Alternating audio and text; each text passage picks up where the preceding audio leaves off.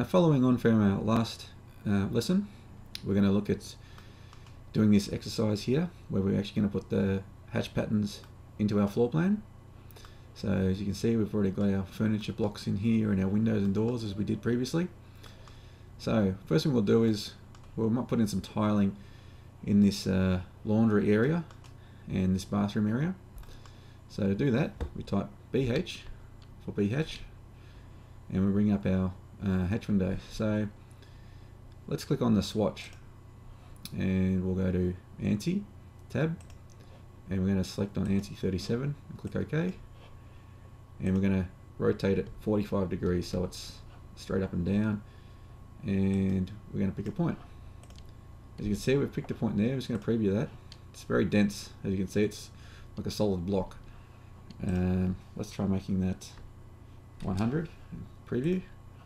That's a bit better. Maybe we'll make that a little bit smaller, maybe 50. Okay, we'll click OK for now, so that way we set our settings. But as you can see, that's not ideal. It's not what we want at all. It's gone right through to the door here and it hasn't covered this part here. So let's select the hatch and type E for erase, and we'll erase it.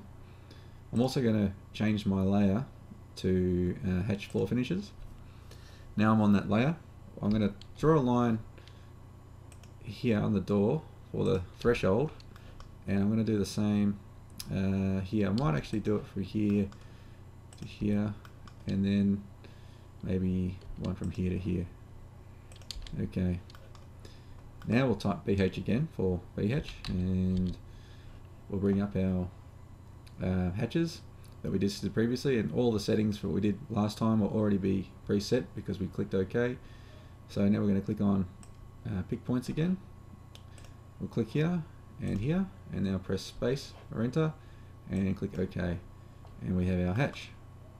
Okay, now we've got the toilet to do, so we'll draw another line from here to here for our threshold.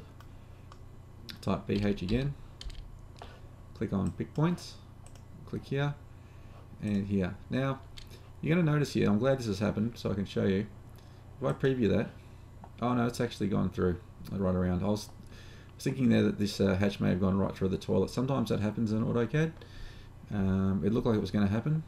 I'll click OK, that's fine, but if I just erase that and go back again, when I clicked pick point, as you can see the boundary went right around. It didn't seem to go around the toilet. Sometimes that happens, and if that happens, I'm just going to click OK on this.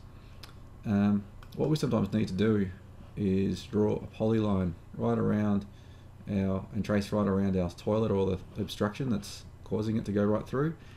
And then what we would do is, going back to BH, is we select an object and then we would select the polyline as our boundary, and that would stop that from going through the object. So we can just cancel out of that because that actually has done that correctly. I didn't think it would, and we'll draw another line here. Okay, for another threshold, we'll type BH or BH, click another point, and the boundary is correct. Click OK. Oh, we've missed the door. Now I've missed the door. What we can do is we can select the hatch and right click, bring up our menu, and then left click on hatch edit, and then we can go back to pick points and add that point, press space and enter and enter. Actually, I'm not too happy with the alignment of these hatches, so I'm going to select the hatch and right click again, go back to hatch edit, and at the bottom of this window I'm going to click new origin point. So I'm going to select that, and I'm going to click in the middle of that threshold and then click OK. And as you can see, the first grout line is right centered in the middle of that door. I'm happy with that. Might do that here as well. And we can do that here. Select hatch, right click, click on hatch edit, then we click new origin point, and that's all set. Now I believe in terms of the floor finishes, tiled areas, that's all we need on the ground floor. What we can do now as well is we can actually put in the hatch for our brickwork. Now this wall here is apparently just showing a red line which is indicating our brickwork, and the brown line showing our timber stud wall. What we would need to do is offset this line to show the thickness for the cavity of this wall. So I'm going to do that. I'm going to offset O, and I'm going to offset 110. That's 110 millimeters thick for the brick. And I'm going to offset in all of these red lines. We'll clean it up a bit later. So we'll just go around.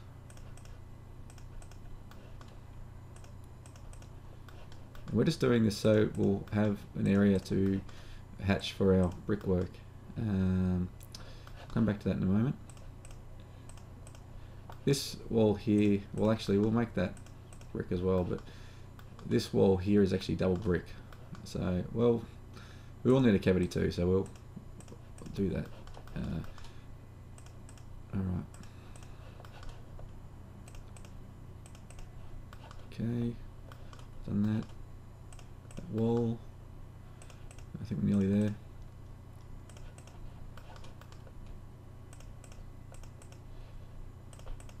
And yep, we're there. Okay, so we're going to press escape to get out of that command, and we're going to type F for fillet.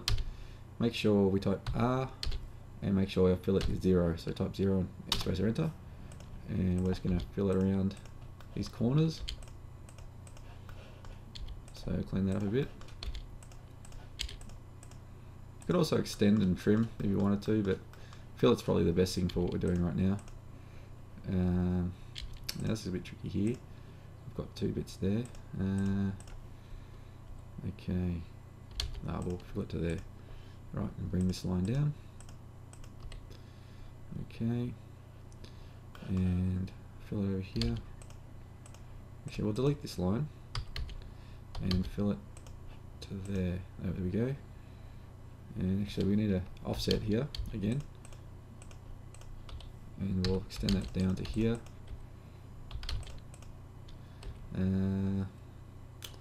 Actually, we might just cut this, looking at it, to here, and trim, and match properties.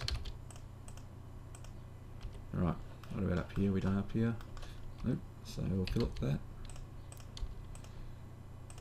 Okay, fill it here.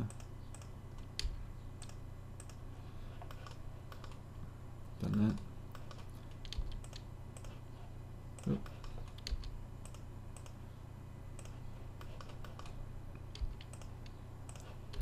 Okay, and I think that's the last one that we need to tidy up.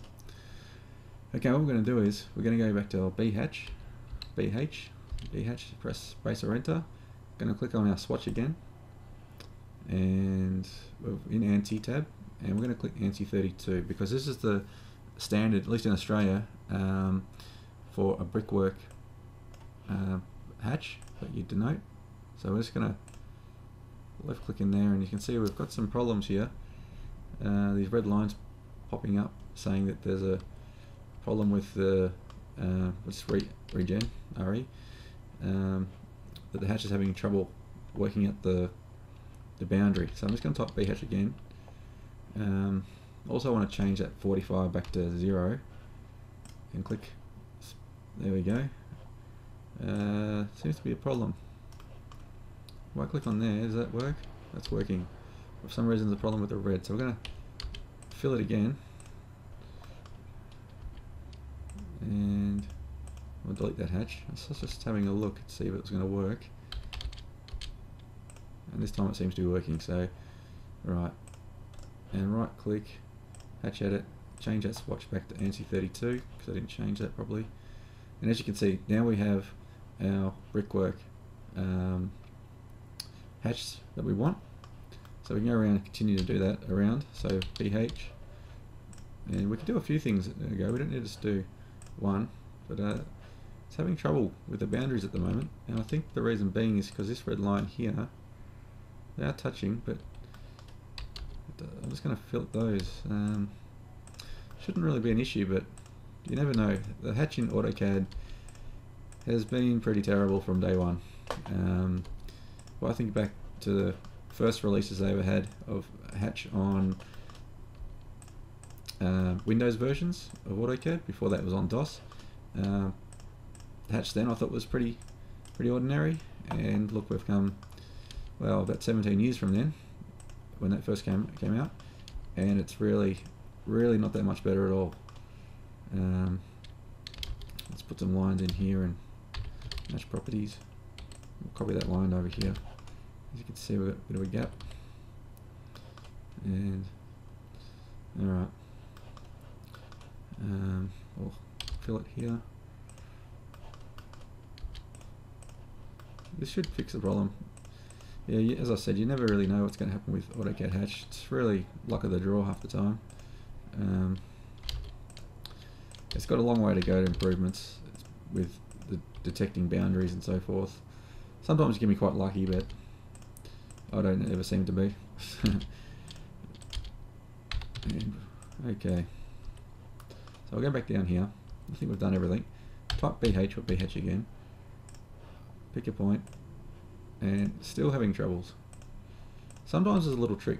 If you zoom right in, BH, and see, that seems to be working now. Another thing you might notice too is, for some reason, it's defaulted back to ANSI 37.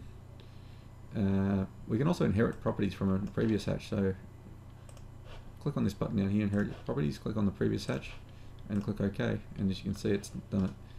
Now we'll type B hatch again, and again, a closed boundary could not be determined. Okay, so if I click in, see, I've zoomed right in now, and it's made a difference. So it's, and here again, it's very strange like that with AutoCAD. This time it's not finding a boundary. Okay, so we'll just press space and enter.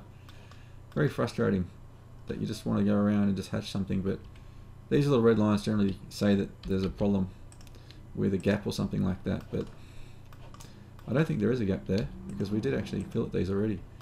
So I'm going to type regen to get rid of those red circles. Back to B hatch, and again, closed boundary can't be found. So now, this is what I was saying before with the toilet area. It did actually work in the toilet, but for some reason I can't find a boundary. So a way around that now is I'm going to type REC for rectangle, press space or enter, and I'm going to draw a rectangle. And I'm going to type B hatch or B hatch, and then select object, and space and enter, and it worked. Now I can delete that boundary. I shouldn't really have to do that, but as I said, you know, the hatch in AutoCAD's pretty crappy. So I'm going to try and pick a point again. It's worked that time, that's worked that time. Here we go, see how we go. Oh, that's actually worked. And there's worked.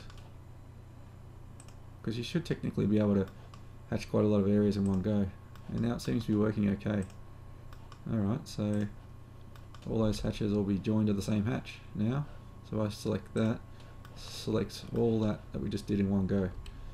So that's our brickwork hatch. I believe that's all we're going to need to hatch on the ground floor. Can't see anything else in there that we need to hatch. No, that looks about it. So that's the sort of end of the exercise there for hatching on our ground floor plan, and we'll do the similar techniques in that when we get to our first floor plan. It will be a lot easier and will be a bit quicker, I think, once we do our first floor plan, as we've already gone through a lot of these things. So I'm going to leave that there and we'll move on to the next lesson.